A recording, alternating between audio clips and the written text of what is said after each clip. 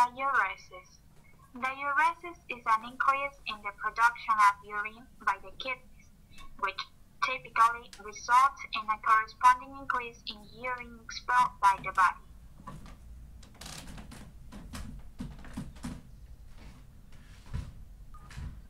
Diuresis. Diuresis is an increase in the production of urine by the kidneys, which typically results in a corresponding increase in urine expelled by the body.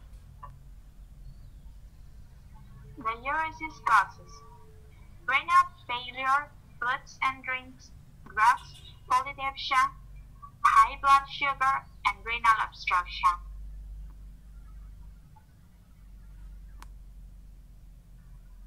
In the case of renal, diuresis is a storm.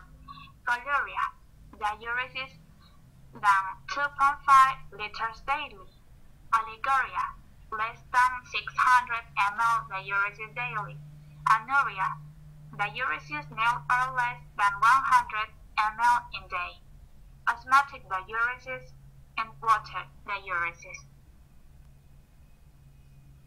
Osmotic diuresis is increased urination caused by the presence of certain substances in the small tubes of the kidney.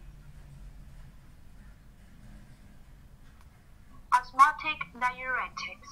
Compounds such as mannitol are filtered in the glomerulus but cannot be resorbed. Their presence leads to an increase of the osmolarity of the filtrate. To maintain osmotic balance, water is retained in the urine. Rebound diuresis.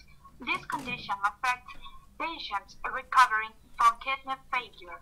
In people making gradual recovery from renal failure, there is sometimes a sudden rise in urine output. This is known as rebound diuresis. Immersion diuresis. This occurs when there is a drop in body temperature and a rise in blood pressure, as happens when it's immersed in water. Post-obstructive diuresis. This condition is characterized by increased urine output when a urinary blockage is removed. The accumulated urine flows out as a result and causes post-obstructive diuresis. This is common in patients suffering from urinary tract infections such as nephrolithiasis, prostate hypertrophy, and kidney infections. Diuresis symptoms. Diuresis is mainly characterized by symptoms like increased urine production. Patients with this syndrome commonly suffer from an enhanced urine production, increased thirst, fatigue, disturbed sleep, hypercalcemia, and heart failure.